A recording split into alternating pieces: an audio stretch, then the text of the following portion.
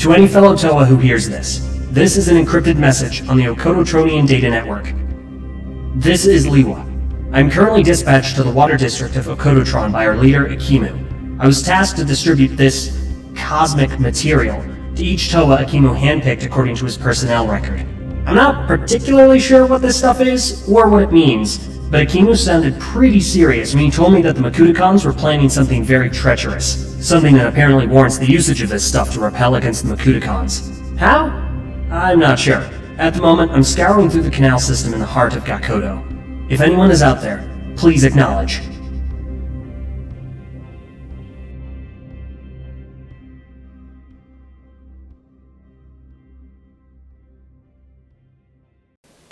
After Akimu dispatches Toa Liwa to infiltrate the Makudakon-occupied city of Gakodo, Liwa finds himself in the canal system, keeping himself obscured by the skyscraper buildings from any Makudakon threat, hard-pressed to terminate any unfortunate Toa on sight.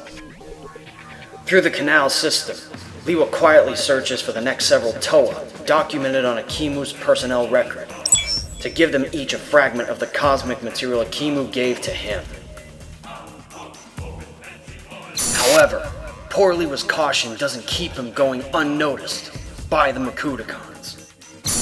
Antrons, a warrior under Makudatron's command, shrewdly hunts Liwa on his scanners until he finally catches up to him at knife point.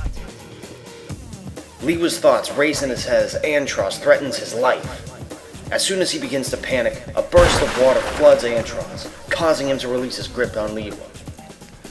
Liwa then finds that the burst of water came from the direction of a blue and white female Toa of water named Galli, who happens to be the next Toa on Akimu's record that he was previously studying. Liwa, stay back! Oh, thank the Great Spirit! You're here!